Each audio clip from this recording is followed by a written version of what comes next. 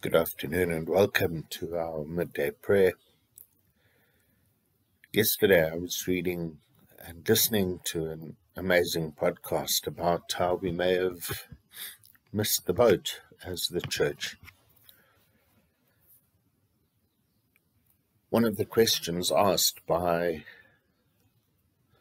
the man who was making the podcast, what does God really want us to do in this time?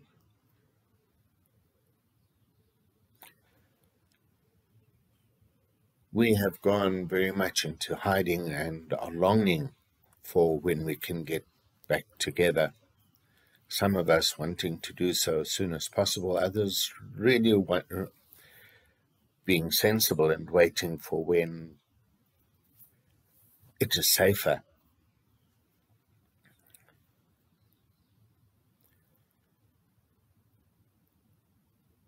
But what lessons were there to learn? I know that we as a church, we as St. Thomas, have been involved in giving, in making other people's lives better, and I really commend you for that. Well done, and thank you, and I'm really proud to be part of this church.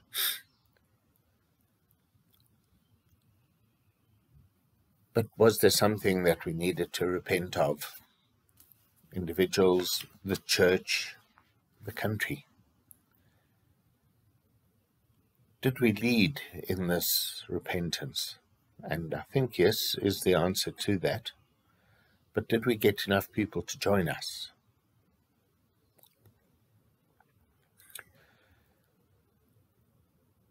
What about learning the lessons about the new normal for church? Are we longing for the old ways? Or are we looking for what God is doing new? Are we like the Israelites, wanting to go back to Egypt, to what we know, even if it does mean suffering? Or are we willing to look forward to what God has prepared for us in the new? Just some thoughts, and maybe we can step up the prayer and fasting for the country. Right now, the President needs our prayers, he needs our support, as he makes more and more enemies of those who are involved in corruption. I want to turn to the psalm for today, and just in case you have missed it, today is the remembrance of the beheading of John the Baptist. We all know that story. And we must remember that John died because he stood up for what he believed. He spoke out about what he believed, and he was willing to lay his life down for what he believed. On to Psalm 33, verses 12 to 21. Blessed is the nation whose God is the Lord, the people he chose for his inheritance. From heaven the Lord looks down and sees all mankind. From his dwelling place he watches all who live on earth. He who forms the hearts of all, who considers everything they do. No king is saved by the size of his army. No warrior escapes by his great strength. A horse is a vain hope for deliverance, despite all its great strength it cannot save.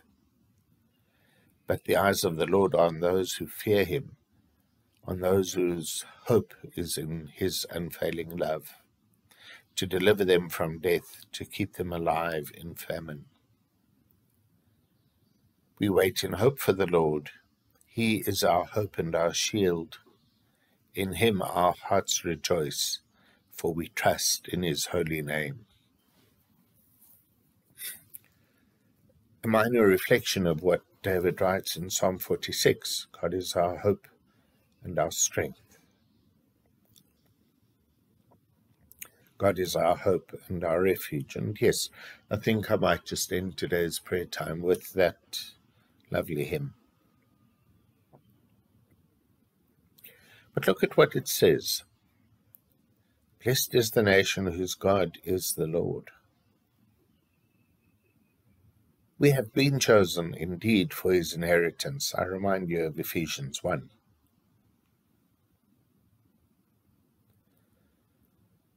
We also know that God watches us from his dwelling, and he considers all that we do. So the question is, what are we doing? Are we leading people in repentance? Are we inviting people to pray with us on a Friday? Are we inviting people to continue to fast and pray on a Friday? We now have the president to pray for, praying for his strength, praying that he will not give in to the pressure.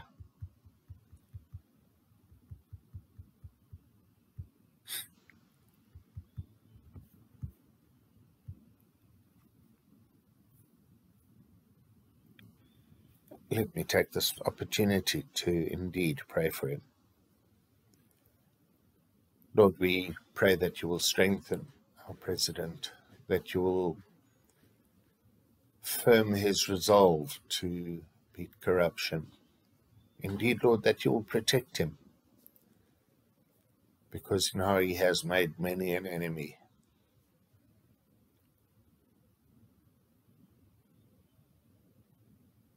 Father, we pray that you will continue to give him wisdom, and may we as a nation stand behind him. May we as your servants stand next to him, lifting his arms, as Moses' arms were lifted during the battle.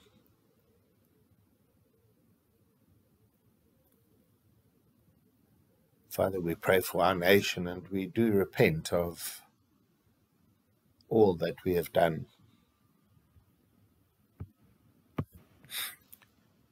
We repent of the apartheid days. We repent of the farm murders. We repent of the gender-based violence. We repent of the excesses that we indulge in.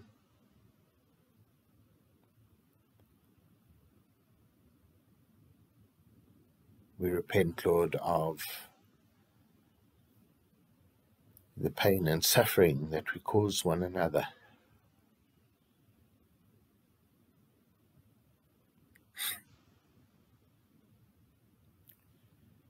And we repent especially, Lord, that, yes, while we call ourselves a Christian country, you are furthest from our mind most of the time.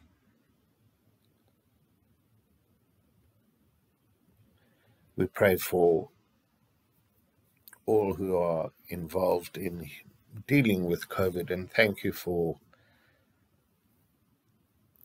the medical staff who have watched over many a person and nursed them back to health.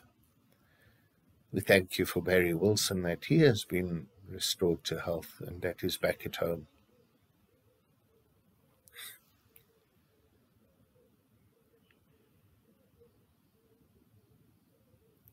We pray, Lord, for continued vigilance by our country, even as the curve has made its turn. We pray, Lord, against any second wave that might come. We pray that as people in South Africa, we will be sensible and that we will continue to follow the rules.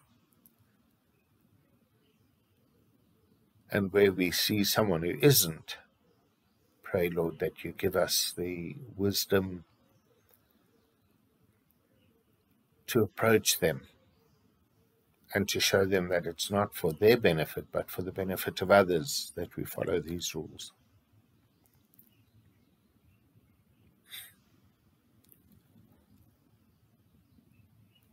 Father, we pray for those who have lost loved ones in this time.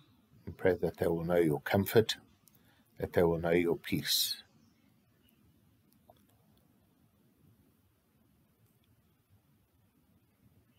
We pray for those who have recovered, and we give thanks for them. And we pray, Lord, that in their rejoicing they will remember that it is you who brought about that miracle.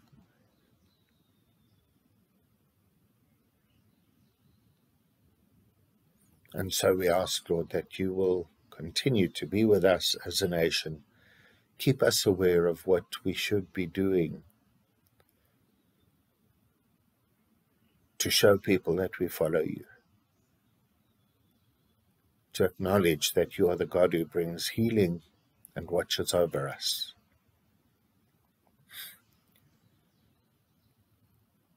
I invite you to say the Lord's Prayer with me. We pray, Our Father, in heaven, hallowed be your name. Your kingdom come, your will be done on earth as in heaven. Give us this day our daily bread. Forgive us our sin as we forgive those who sin against us. Save us from the time of trial, and deliver us from the evil one. For yours is the kingdom, the power, and the glory, now and forever. Amen.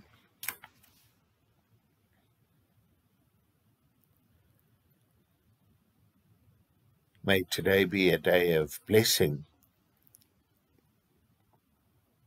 knowing that you are blessed to bless others. And so we pray, may Adonai bless you and keep you. May Adonai make his face to shine upon you and be gracious unto you. May Adonai look on you with favor and give you his peace. And the blessing of God Almighty, the Father, the Son, and the Holy Spirit be with you, your family, and all for whom you pray, this day and always. Amen. Till tomorrow, 8:30, God bless, stay well, stay healthy. Bye-bye.